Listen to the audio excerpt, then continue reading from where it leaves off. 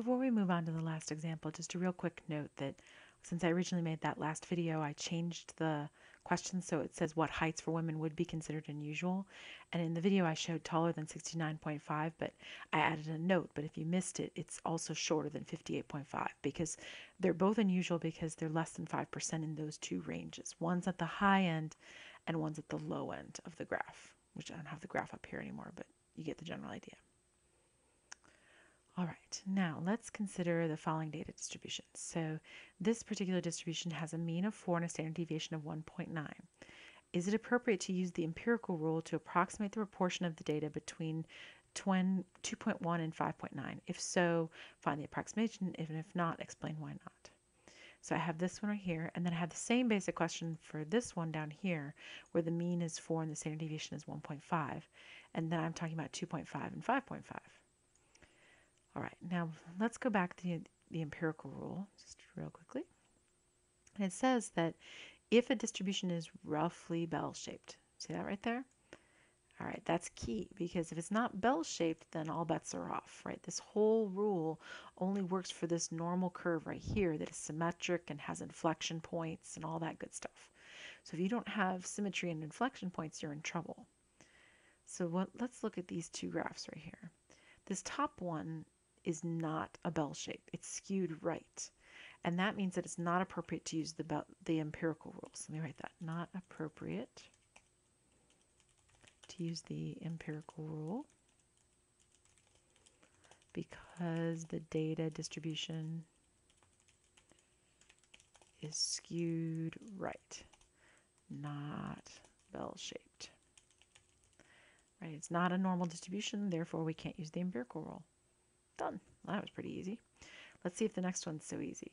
No, it's not. All right, so this one, the data set roughly is bell-shaped, so it is appropriate. Let me copy and paste that. There we have it. So it is appropriate to use the empirical rule as the data distribution is roughly bell-shaped, i.e. normal. Okay, so now we have to figure out how much is between 2.5 and 5.5. So these are the numbers they're giving us, 2.5 and 5.5. So what we really need to do is figure out where those fall on this normal curve, right? So we know the mean is 4 in the middle, right here at the center, 4. And then we need to figure out where is 2.5 and 5.5. Are they 1 away, 2 away? What's the deal? So let's go back down here and figure that out. So we know that the mean is the center, which is 4.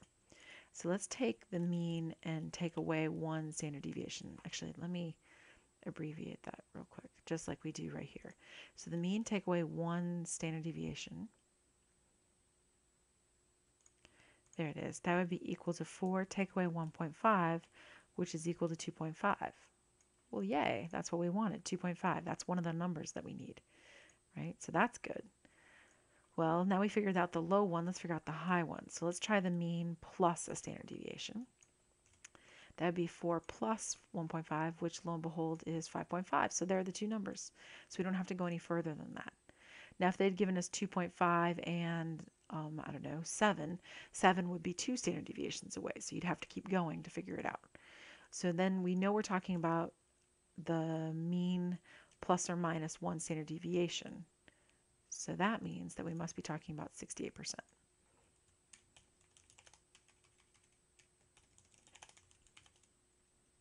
Let me put it this way.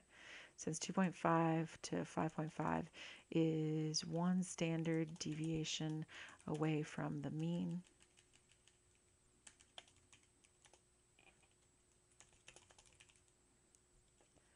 um, 68%, well, approximately 68% of the data should fall between 2.5 and 5.5. Done. Right?